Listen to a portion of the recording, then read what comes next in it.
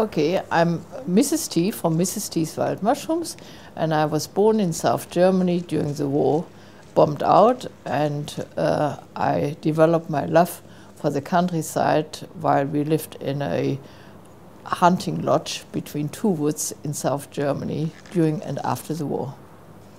And that's where I found my first mushrooms with my stepfather, and wild raspberries and strawberries and salad, and lived off the countryside. I've lived here since 1972. Before that, I used to be a stewardess with Pan American for 9 years in the glorious years of flying. And after that, I started to sell mushrooms in 1973.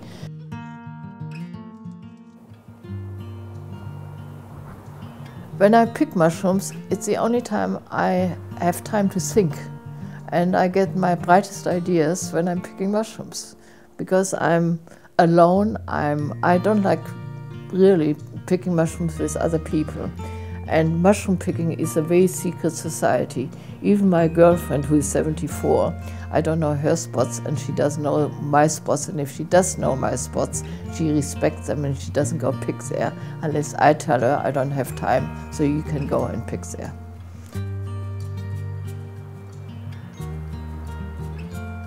If I come back to this earth again, I want to be a mushroom, because mushrooms never die.